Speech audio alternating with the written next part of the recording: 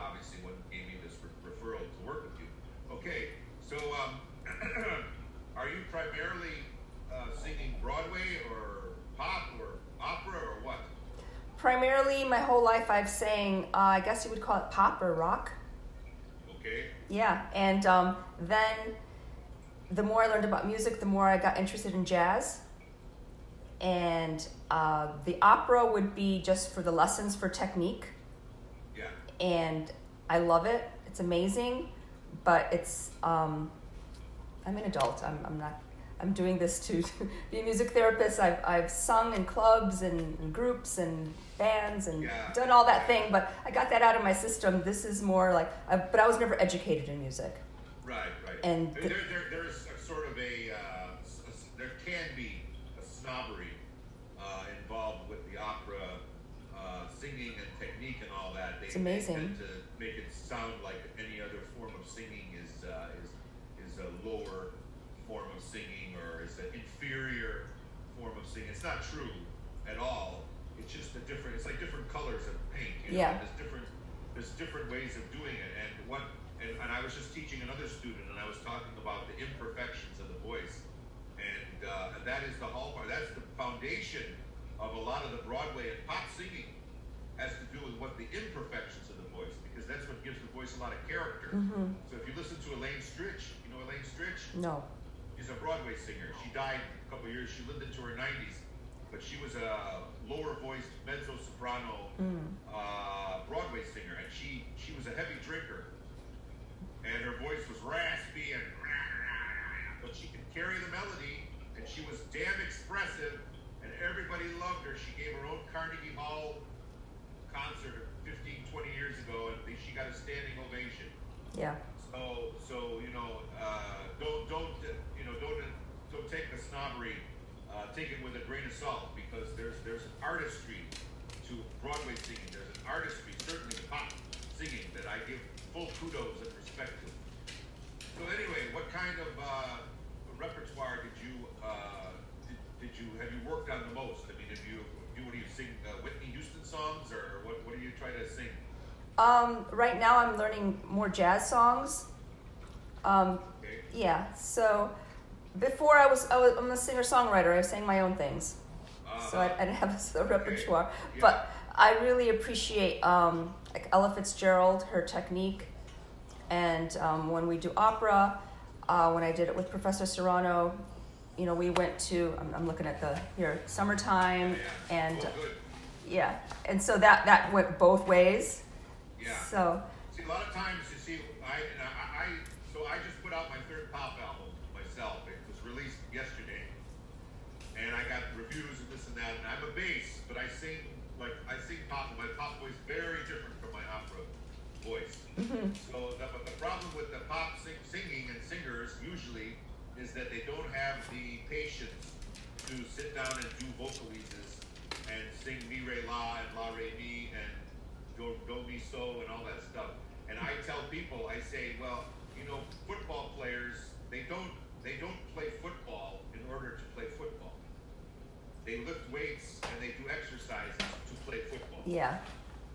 So singing pop songs doesn't mean that it's going to make you a better pop singer. Yeah. I mean, it's good that you're singing, but in order to tackle, so what it comes down to is, I'm here to help you fix whatever it is that you're having trouble with. Yeah. And I'm sure as a pop singer, there are tones that you're probably trying to sing that you're going to want to work with. So she did vocalises with you, right? Yes. Okay. So have you done lip trills? Like that? Not a whole lot. Vocalises, you mean when we're doing scales and we're doing different vowels? Yes, yeah. I never heard it called vocalises, but yes, that's vocalises. That's what we technically call it. Yes. The lip trills are important because I have a book I wrote on singing. It's called Starting to Sing, Volume 1, and it's for young, beginning and kids and starting singers. And basically, I say, what are we as singers? We are air converters. We convert air into sound. Mm-hmm. That's what we're doing. So the sound is the easier part. The air is the more mysterious part of the singing, because we don't see it, we don't really think about conservation of the air, and it's being able, because obviously if you waste air, you don't have enough to hold the tone, and you blow the air out of your mouth, and you can't hold the tone. Yeah. So the lip trill is an important exercise in order to be aware of what your breath is doing, that it's there, that it exists. So I'm very aware of my breath, and I am able to use it in a conservative way as I'm singing. So if we can learn to. Should I try it? I tried. I'm gonna go.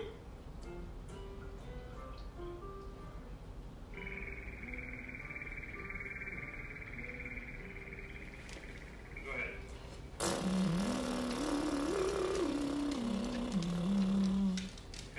Now, Did I do it? notice, first of all, the difference between what I'm doing and what you're doing is that yours is explosive, very high energy. It's like you're a machine, right? Yeah. And I'm very relaxed, like it's water is dribbling out of your mouth. Yeah. Half of singing really should be about being ultra relaxed. It's the combination of massive relaxation combined with firmness. Like yoga. You ever do yoga? Yes. Yeah, yoga. So you're relaxed. I mean, you even do exercises at the beginning of the yoga, right? To breathe in. Yeah. Breathe out. Okay, you can almost fall asleep by breathing in. So when you sing, you need to embrace, because everybody's usually they're tension. Mm-hmm. I gotta sing now. I'm tense. I gotta sing. Sing. That's counterproductive to what you should be singing, like you're sitting in a chair reading a book, ready to fall asleep. Almost. Okay, so try it again. Relax your lower jaw, and let the water dribble out of your mouth. Yeah, I like that.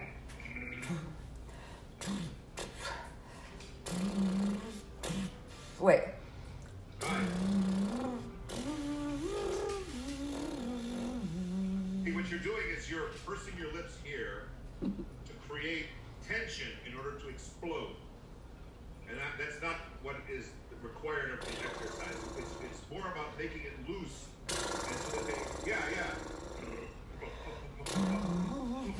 When I do the sound, it starts to fall apart.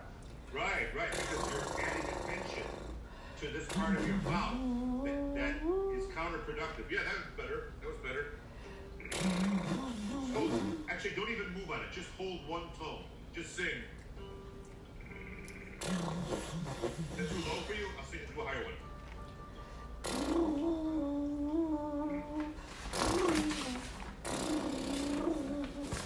Better.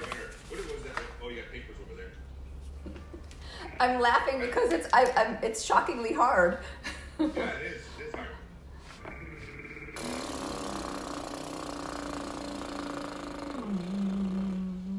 That's good. So you started to get it. So let's just move up and try it. We're going to do it.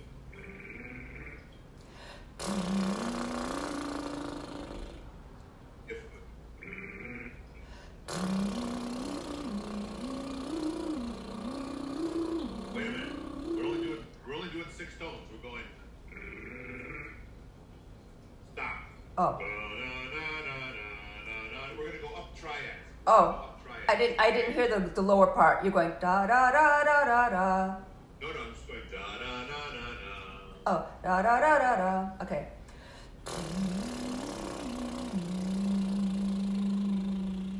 Then stop. And then we're going to do. Okay. You know what I'm doing? Yes, Okay, yes. Okay.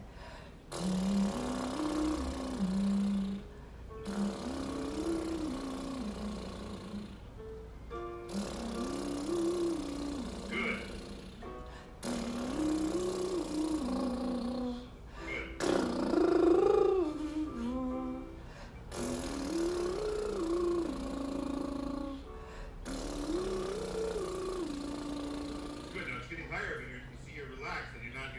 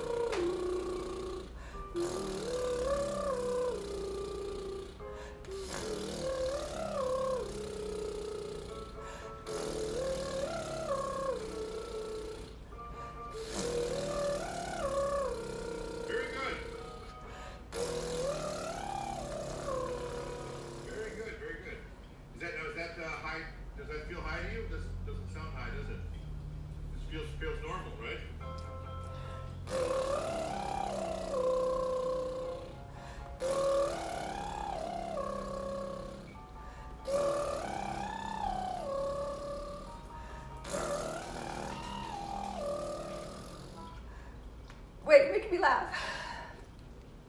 I'm impressed because it's a good tones you got up there. Oh.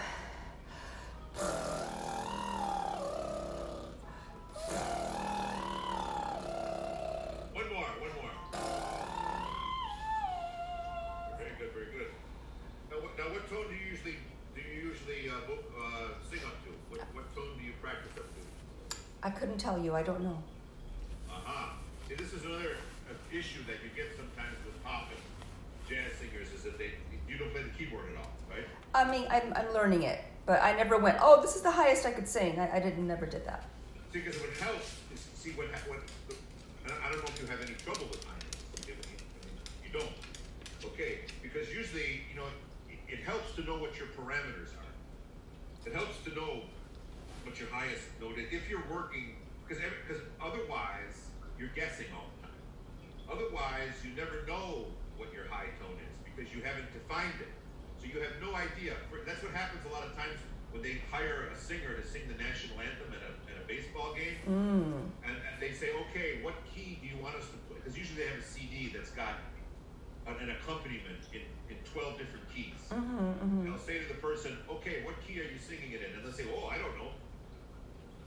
I don't know anything about that. And then they'll pick a key that's too high for them. I see. And then they start singing it and they crack because they didn't know what their top was. Yeah, that's a lot of times when that happens, you'll watch a baseball game and all of a sudden somebody will, because they don't know. Yeah.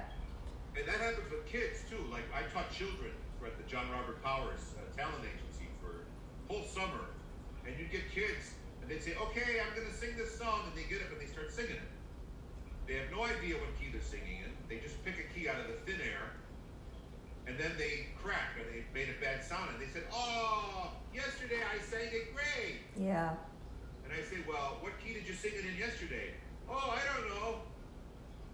So obviously today they picked a key that was 2 steps higher and they cracked them. I feel like I could sing really, really high and really, really low. But I can't tell you how high or how low. Right. So obviously so you don't pay attention to like a song when you're singing it. You don't know what key it's in. I'm just singing it. Right, you're singing it. So it's guesswork. So you have to just feel out whether the song is too high or too low for you. And sometimes you see when there's a thing in opera called tessitura, and what it means is that it's how the song sits. What that means is like if a song has a whole bunch of high notes, and it's asking you to sing a lot of high notes, you're going to start gathering tension up there in here. You're going to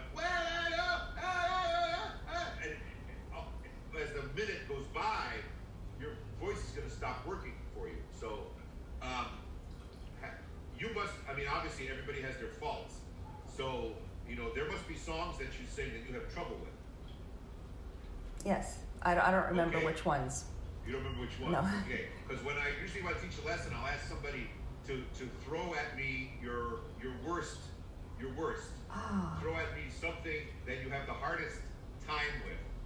Throw something at me that, you have the hardest time, that you crack all the time or the voice just can't handle it. Well, the thing is, before I took lessons, I thought, being like a rock pop singer, I thought my chest voice was my voice until I learned that I could switch the register and sing higher, and that was singing as well. I thought that was just faking it, and so I'm learning how to incorporate to go to the higher notes, and it's not going to bother me. I see. So. Well, I'll hear that when you start singing. Okay. So now, no more lip trills. We're going to do sing some vowels. Okay. And we're going to sing, we're going to sing mi, re, la, okay? We're going to go up an octave. Mi, re, la. Mi, re, la. Mi, re, la. Mi, re, la. Mi, re, la. Mi, re, la. Mi, re, la. Mi, re, la. And I want you to connect the top and use the chest. Okay. Sing it full. You went into the falsetto. Yeah. Okay. I'll do it. I'll Okay, do you it. got a powerful low end on here. Okay, I could probably go lower, but we started there. Can you step back a bit because the voice is gonna peak. It's peaking. Yeah. Tonight. Okay. Okay.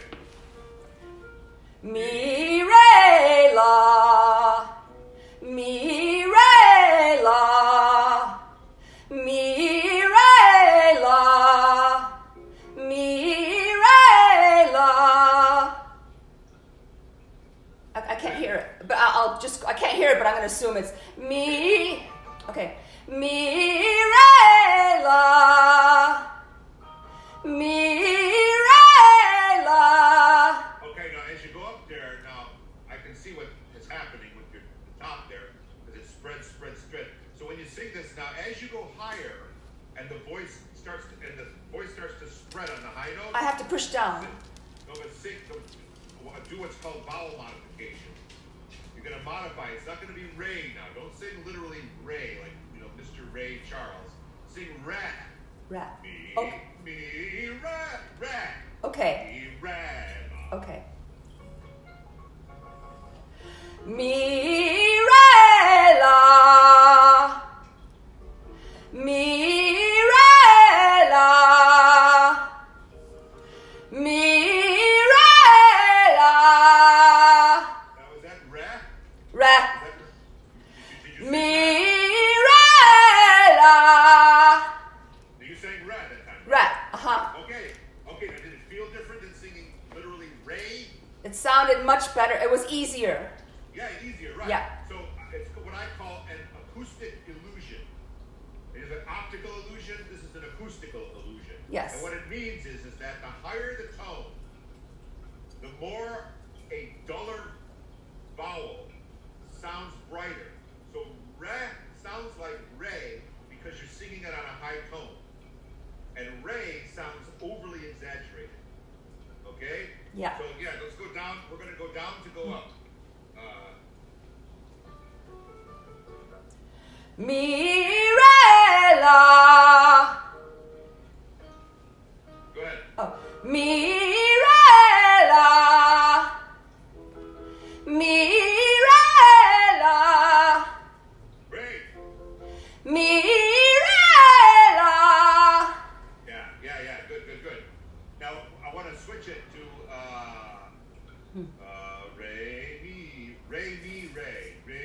Re, mi, not me. A-E, not with no consonant in the front. A-E, A-E-A. We're Okay. gonna go down. A-E-A. Hey. No, don't flip it. Just do the chest. Yeah, keep it in your Okay. where the rest of it is. Okay. Hey ya. Hey ya. Yes. Hey ya. Yeah. Hey ya. Yeah, now you're flatting on the bottom. Okay. Okay, now you have to think of a lift. Okay. And then I think if you smile, when you're singing some of the things, smiling has a tendency to lift Okay. the sound. Mhm. And the sound, your sound sort of sags a little bit.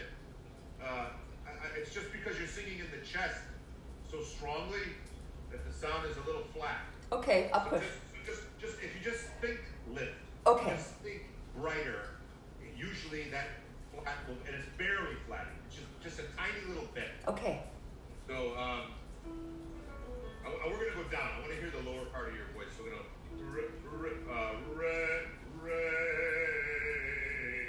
me. I want you to sing through the R because there's an in the R. There's a vowel inside of an R. It's not just It's and then it hums on the M a little bit. Hum me. So you ever hum and you feel your nose vibrate? Yes. That's the kind of vibration you want to feel when you're singing. You're sort of luxuriating. Like pretend when you're singing, you've got like a delicious candy in your mouth. Okay. That's what you're playing with. You're playing with the vowels. You're playing with the consonants inside your mouth because that's what you should feel like when you sing. It should feel really delicious. when you're singing. That's a good. I like that. I like that analogy. Yeah. Yeah. I hear your dog. You have a dog there. Huh? I do. Yeah, I hear him. So I hear his little paws on the floor. Oh, little sweetie. Okay. I hope she doesn't bark. Okay.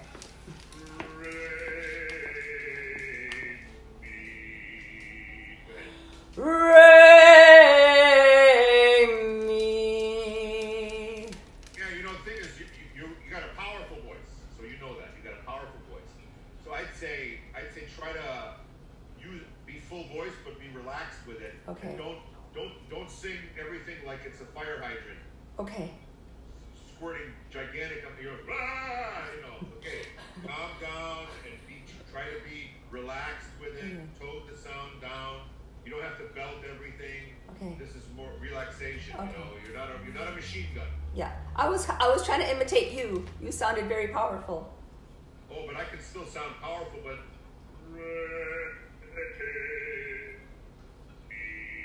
Yeah. I can fall asleep. But you're right. Yeah. Okay. Okay. Go ahead. Rain me. Smile. Rain. Rain me. And that was, see now the first one you were flatting. Now that was on pitch. That was on pitch because you smiled a little bit and that lifted the sound. Yes. Rain. Rain me. Rain me. Rain me. Don't speed through it. Just do it slow. Rain. Go ahead. Rain me. Yeah. Rain me. Good. You got low tones. Rain me. Does that feel good with that hum, that little bit of hum?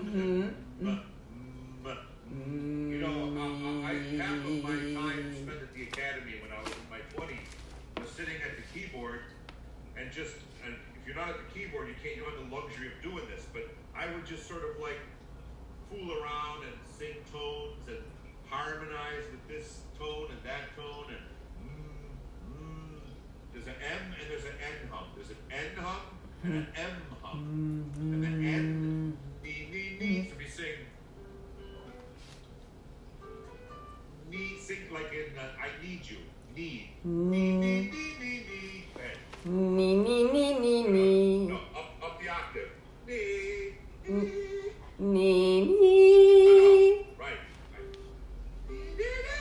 Oh. Go ahead. Nee.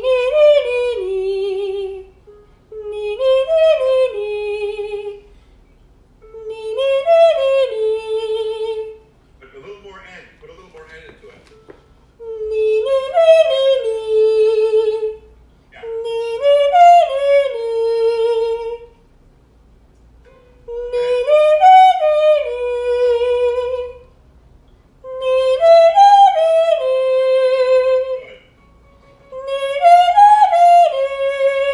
Yeah, and as you go up, knee becomes ne. Yes. Ne. Nee.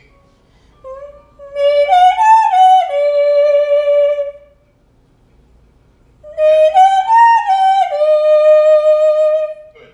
So really what it comes down to is whenever you're singing a word on a high tone that you're having a hard time with, as long as it's within your range, all you have to do is to modify the vowel to the next open vowel.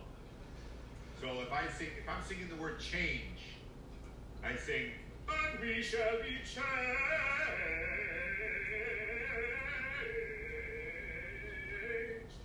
Now I sang check. I didn't sing change. I sang check. C-H-E-H, wide open F. But we shall be changed. And I sing that until the end. And then at the end, H. I had what you know what a diphthong Yes. Yes. Okay, so diphthongs are the enemy of all singers. Mm-hmm. Enemy. We have to fight the diphthongs. Mm-hmm. What that means is they have a tendency to want to come out too early. We have a tendency to sing into the diphthongs. Mm. And that way we end up in this nether region of halfway back. Change. Yeah, what were you going to say? I have a question. You said something very interesting. When we're going to sing a vowel and it's too high, you go to the next vowel. Are you saying the next vowel as in A, E, I, O, U, like that kind of progression? Will you sing A, then you're saying E? And no, if I'm no, that's not what I mean. Oh. There's variations of A, right? So as we move from one vowel to the next, it's sort of like colors, like in a crayon box. Mm-hmm. You've got purple, but then there's light purple, there's dark purple, there's purple that's almost pink, there's purple that's almost what a red, you know? Yeah. So what I mean is like when you sing A, and you're moving to the next, maybe it is the E to A, I guess. There's just tiny little variations that take place between a literal E, and A. Those are one, but in between those two, there's this little infinity of different variations of E going to A. Yeah. And we have to gravitate towards that because one is looser than the next, and then looser than the next, and looser and then the next, until we get to the literal next vowel. I see. Yeah. But what makes the listener think that he's hearing A instead of A is because you're singing it on a high tone, which is vibrating faster. It vibrates the A into a space where it sounds like A. If that makes any sense. That makes a lot of sense. So you're, because when you said, I'm going to sing this, and you sang that song, and I'm like, when is he going to change it? And then you explained, see, I changed it. I'm like, I didn't even notice it. Yeah. So like, if you sing, oh God, what's that? Okay, so for instance, with a vowel, with a word, to a speaking person, the word break, B-R-E-A-K. How many syllables does it have? 4. Well, you're a smarty. Smarty because it's to a speaking person, it's one syllable. The word has break. It's one syllable word. But to a singer, it's break. There's 5 components. I went ache. Right. That's what a singer. Yeah. As you sing it, so if I sing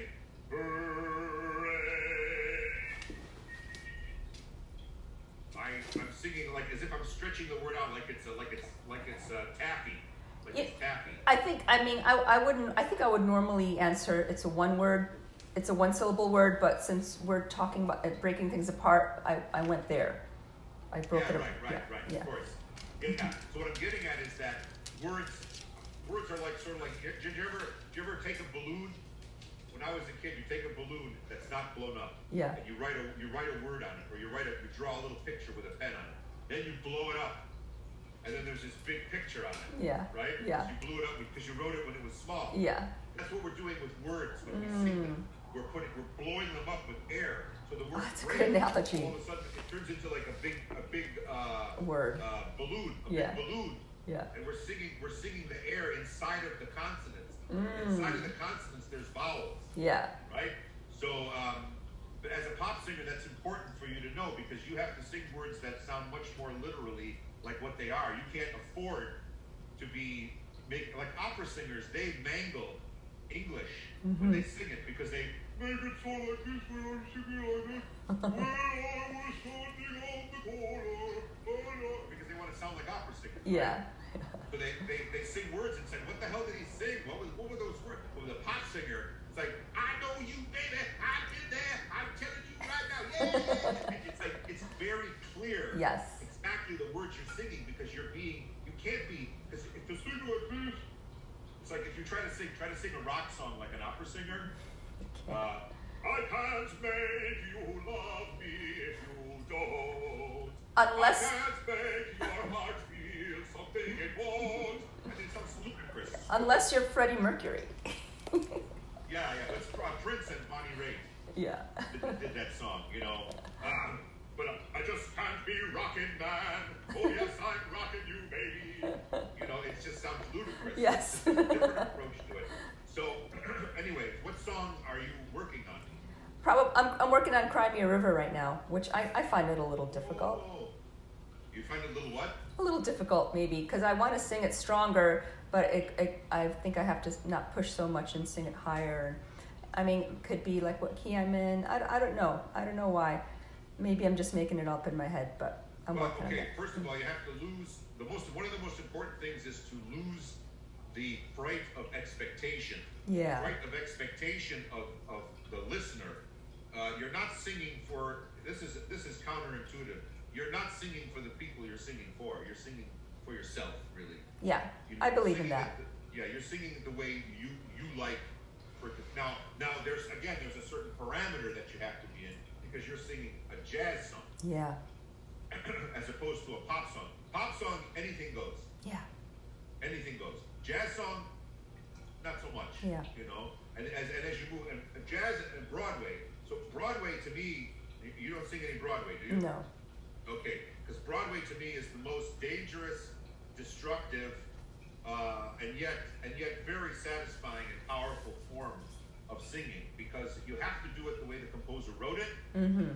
But most of the composers aren't very good composers, so they make the people sing vocal gymnastics that hurts the voice. Like I can't stand listening to Phantom of the Opera and stuff like that because the singers are screaming and they're abusing their voices, but that's what the composer's asking them to do. Mm-hmm. When you sing pop, you can sing any damn thing you want. You can, and then especially if you write your own pop. Do you write your own songs? I do. Yeah. So if you write your own songs, you can sing in whatever key you want. You can stay in that. You don't have to sing high notes if you don't want. You can do whatever you want. Yeah. It's your song, right? Yeah, yes. So you can keep within your own limitations. Is what I'm saying. But I feel like that's limited me because when I started taking voice lessons with Professor Serrano, I realized I could do a heck of a lot more. Right. I didn't know. Well, I see you got a fantastic instrument. So I didn't know. It's very powerful. So it's just a matter of finding the right repertoire for you, and then you doing your own. I think it's really a limitation for you not to have familiarity with the keyboard. I have a keyboard. I don't know if you could see it right there. Yeah. I mean, but what do you do? I practice on it. I'm learning it. Okay. Do you? So what you should do then is start becoming familiar with your own range. Mm-hmm. This is the limitation of you and I having a voice lesson on Zoom is that if you were in the studio with me, I could show you my hand on the piano, and I could show you the range that you were singing in. Mm-hmm. We could figure out your ultimate range. That's what I want to hear. Now, what I mean by ultimate range is you've got your ultimate top note, your ultimate low note, and that ultimate high note and low note should not be what you sing on stage. You should always have what's called a ceiling. So you should always have a high note that's just one step or two steps below whatever your ultimate high note is. Like the high note, you absolutely cannot sing any higher than that. I see. And you absolutely cannot sing any lower than that. Yeah. And so you never sing those in front of anybody. But they give you a little bit of room so that you know you've got some space above and space below. Yeah. See, but you don't know what your range is. So if you have the benefit of a piano, you should start to fiddle around on there and sing with it and see how high you can go and see how low you can go. And whatever vowel. What? When I'm doing that, do I do it on the chest voice or like the soprano, like the head voice? I think you froze. I'll wait till you unfreeze. Hello? That was a good question and you froze. Do it however you can get up there. Oh, there you go. Oh, you froze there for a second. Yeah. You hear me? Yes, I hear you. Yes, I hear you. Yes. Oh, it says my internet connection is unstable. That's okay. You froze for a minute, but then the answer was do it however I can get up there. Yeah, however you can get up there. And, okay. And then, I mean, ultimately that's my job then. So like you get up, and then I'd say, oh, well, it would be a lot easier if you did it like this or did it like that. But the main thing is to just try to get the notes. because that's how you get comfortable. Is you keep punching away at your range until you create enough space that that's your range and you're comfortable with it. So when I'll tell you, how many times go ahead. When somebody says sing in this key or that key, but how does the key figure out what range you're in? That's a different question. What's your range and what's your key are two different things. Yeah, your range has nothing to do with the keys. Yeah. I mean, your range is what it is. There's Yeah. no definition of a key. Does it take a long time to figure out a range? No, if I was there with you, we could figure it out. I mean, I can do it here, and we can hear what your ultimately comfortable high note is. So let's just do.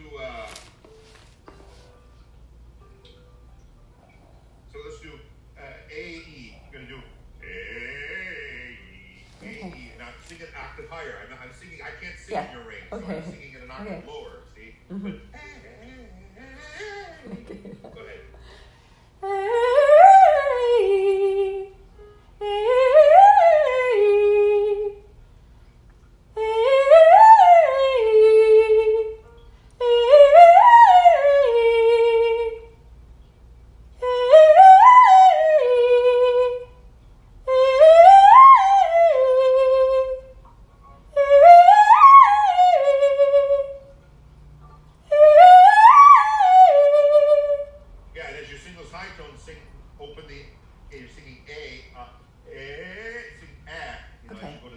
Okay. Spread it a little bit.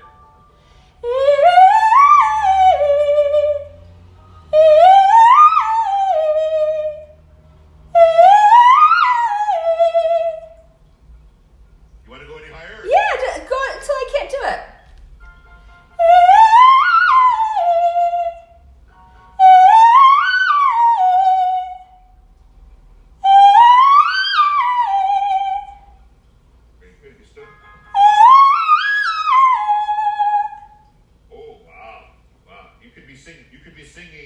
Whistle tones. Whistle tones. You could be singing Queen of the Night in Magic Flute, if you know what that is. Yeah.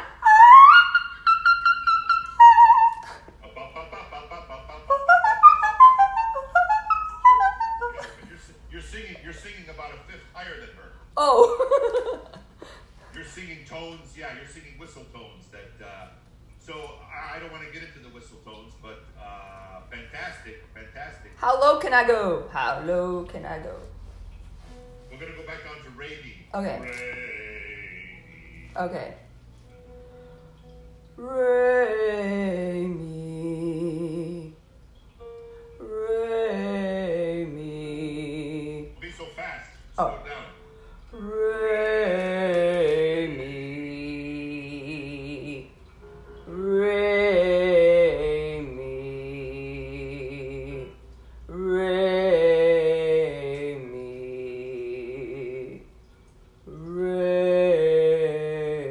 Mi. Re Mi. That's it. That's it. Wow, that's a B flat. It's a B flat. Well, that's an octave. I was playing an octave lower. That's in my range. But you're here. That's four. That's a four octave spread you've got. Did you go up to about a high B flat or high C up there? I'm sure you could hit that. So yeah. So 4 octave spread, if that means anything to you. It means it's from what you're telling me, I've got a big range, but the thing that started with a T, tercerio, tessitura is probably 3. Oh, no, that's not tessitura. No, Oh. no, your workable range is almost 4 octaves. I mean, so like that last low note you sang, I would never sing that in front of anybody. Yeah, it sounds weird. Yeah. But I mean, 2 tones above that, Yeah. it's legitimate. So if somebody asked you to sing something down there, you'd be chesting it. You'd be putting it in your chest voice. Yeah. But you'd be singing it. And way up on top, you got top. You have top to spare. You have top to burn. Yeah. So Whistle tones. what? Yeah, I remember like that Minnie Riperton song, "Loving You." You know. Now Ariana Grande does it with Mariah Carey. So that was fun, and I figured out how to do it. Yeah. I guess my problem is in the middle, blending the chest voice to go to the high voice. There's a certain little range there, notes that I feel are weak, and they don't feel seamless. And that's when I started singing with Professor Serrano. She's like, don't push it, just always sing in this voice. I like both, because I could use it, but I feel like there's a little, I don't know what the word is, range, that it's not strong, and I want to strengthen that, the transition part. The way to do it is to sing the entire range, and then what you have to do is stop segmenting the voice into different ranges, into different parts. A snake is a snake. It's not four parts of a snake. The whole voice is from head to tail. So the range is one thing from head to tail. So you have to practice it from head to tail. You cannot just sit in the middle or sit in the upper part or sit in the lower part. They can't be different. There might be different colors in there. Yeah. So two ways to do it is to do entire vocalies from bottom to top, and then at the same time make sure you do it fast enough so that you're not stopping to think about what you're doing in the middle and in the upper part. It's just got to be one motion, like it's one long piece of spaghetti. It's not four pieces of spaghetti. Yeah. See, it's like when I go.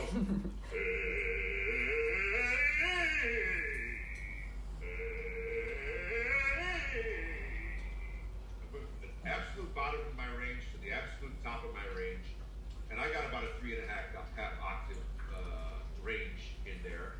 And of course, as a bass, I don't know if you know anything about the bass voice, but our upper tones, our top, is very difficult to get to come in. It takes years for us to be able to navigate our top and then to make it seamless. It sounds like we're not going into that register, because you can sing up there, but then people say, hey, he's singing with two voices. Or like if you listen to the American Idol, you ever watch that American Idol? Every once in a while they'll have an opera singer come on, or a guy who thinks he can sing opera. I saw a guy come on and he sang Nessun Dorma. That's the beautiful aria from Turandot. Yes. But he sang it, and in every register he had a different, totally different voice. He sang it, but the voice sounded like four different singers singing it. Because when he went on top, he had to do a different thing, and then when he was in the middle, he had to do a different thing, because he never took the time to match and to string the whole voice into one long noodle. I'm sorry to interrupt you. Yeah. When you're saying use your whole voice, when you're going are you doing the low, and then when you finally reach that high note, it's on the higher one, or it's in the same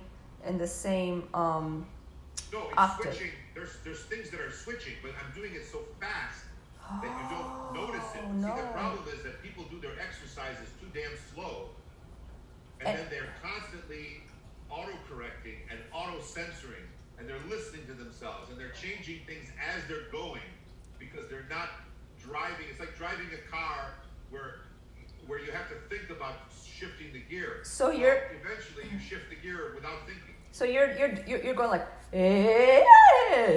like Now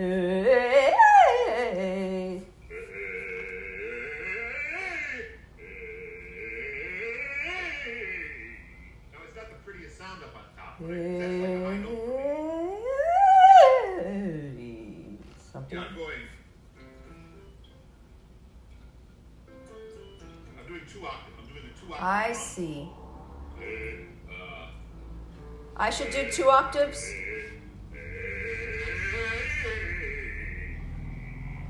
That's what I'm doing. Why don't you try that?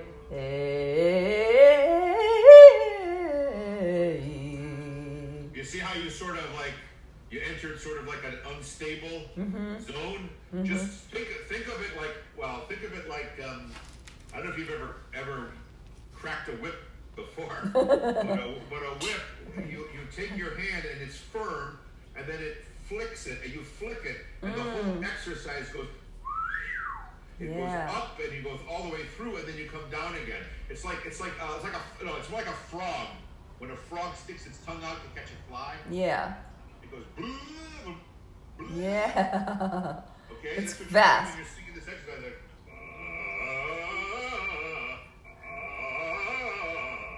Okay. It comes out. It extends and it comes back in. Well, you have to be more exact with the tone. Yeah. The note. That's what's going to help if you use the keyboard, because you'll be able. You got to play on the keyboard. I will. I didn't know I could do all those things. These are great tips, ideas. Yeah. So go 2 octaves at a time. Okay. What? 2 octaves at a time or 3 octaves? Two. Okay.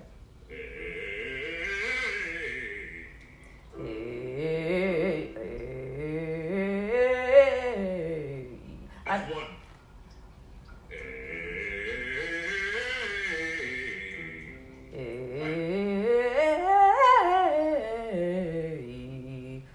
Something like that.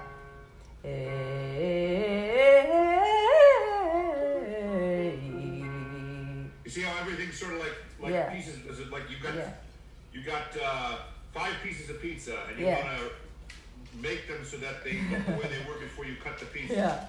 Okay? And I'm thinking like, where's the octave? When do I switch? Yeah. Well, that's why it's good. See, when we do if you do a lesson, like if you want to have another one, we can do another one. Okay. But if you do the lesson, usually record it so that you can listen to yourself and sing with yourself.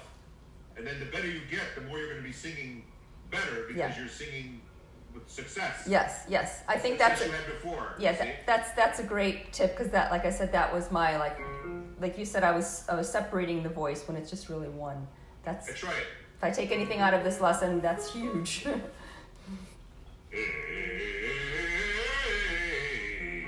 ahead.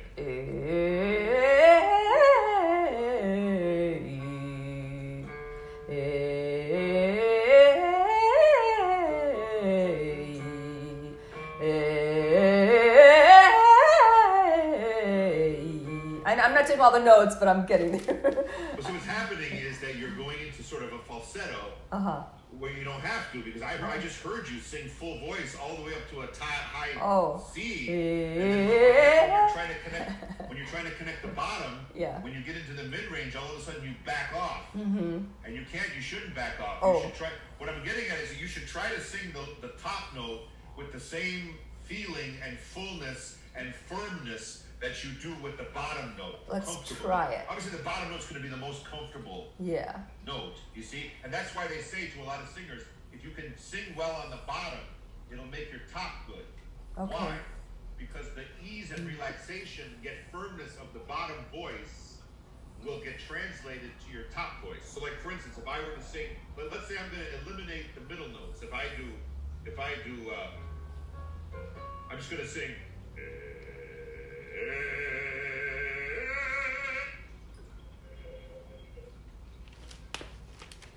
No, I just went 3 octaves. No, don't stop. I just did 3 octaves, and I didn't move, I didn't flinch, and I sang everything in line.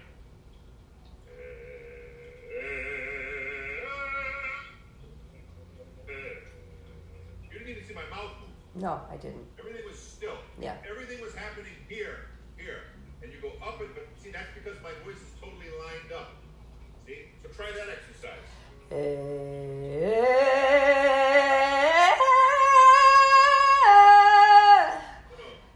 Do on the high note what you did on the middle note. I don't even know what note I'm singing. Can I hear it?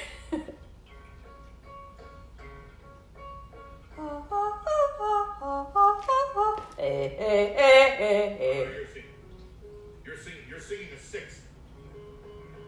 I'm singing.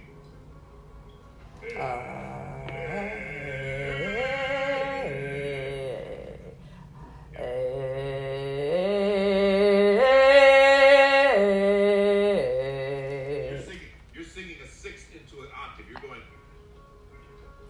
I'm doing. I wish you could see the keyboard. I can't hear it. Is what it is. I can't hear it. Right. Let's see. There.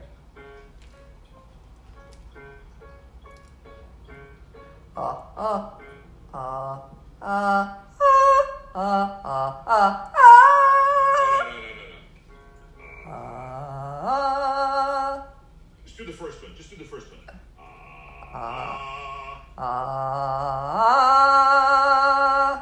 Do it again. Now the next one is. Oh.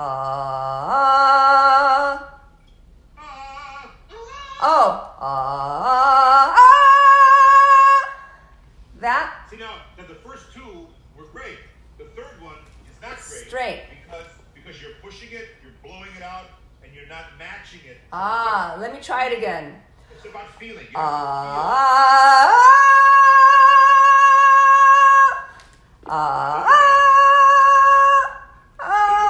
Then go down. Okay, so we want to go. That was perfect. Okay. You're saying the top note then with the same feeling that you had in the middle. In the middle tone, you were relaxed because it was still a middle tone. So all you have to do is just hear. So here's my analogy. For high notes, there's no such thing as a high note. You know pedagogy. You studied the voice, right? The voice is not going up and down. It's going long and short. It's going tense and loose. Tense and loose. So the only difference between singing a high tone and singing a low tone is that the high tone is more tense. So you stretch the chord, but you relieve the tension. How do you relieve the tension? By replicating the feeling of looseness and comfortability that you were singing with the middle tone up on top. Just, it's like you carry up the same feeling.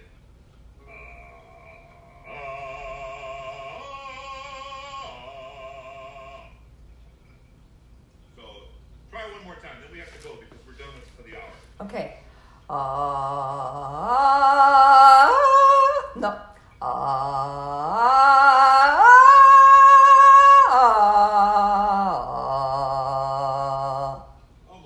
Almost. You're singing a sixth again. You like singing sixth. You're singing this. Oh, it's the Wizard of. You seen the Wizard of Oz? Yes. Oh, and what should it be? What should it be? Oh, it's an octave.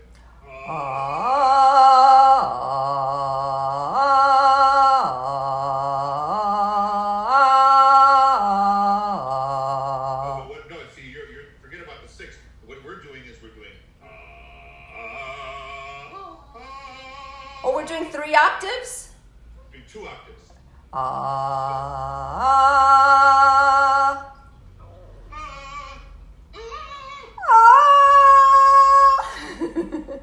We're singing the middle tone is connecting the 2 octaves. I see.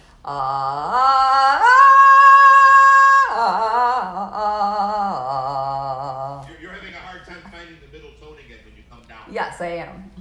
and then so try to do this on your own when you're practicing, and try to do the octave. Now, unfortunately, you don't have a recording of what I'm doing, but what I was just playing was a D flat. Okay. So I was going from a low D flat to a middle D flat to a high D flat, back to a middle D flat, and back to a low D flat. Okay. And then what you want to do is like just treat it like it's an elevator, but not an elevator that's going up and down, but an elevator that's going from side to side. Yeah. Because if you think of it up and down, then the high tone is always going to be something like you're reaching for a box of cereal on the top shelf. And we're not reaching for anything when we are singing. There's no reaching going on. We don't have to stand on tippy toe in order to sing a high tone. They're not high. They're only high in pitch. They're not high in height. So we shouldn't get vertigo every time we try to sing a high tone. It just doesn't work that way.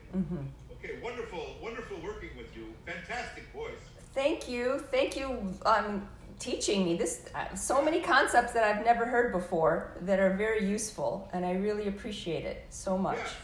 So I mean, I'm not trying to take Professor Serrano's students away from her, but she would not mind us working together if it's helping you, because that's what she wants, in order ultimately for you to be a better singer. Yes. So if you want to work again, just text me or email me. I think you've got my email now. Yep. And we can do some more singing. And hopefully, when I'm in New York, if you want to, I have a studio that I work at there. You can come and you can do an actual real voice lesson. That would be fantastic. I would love that. Thank you. And I'll play the piano, and you can actually sing. Then I could see what you're doing. I didn't get a chance to hear you sing a song. Next time. That's unfortunate. Okay, but we still did some good things. Yes. All right, have a good one there. Thank you so much. Good luck. Okay. Good luck with your audition. They're silly if they don't hire you. Okay, thank you. Okay, bye-bye. Bye-bye. Bye. Recording stopped.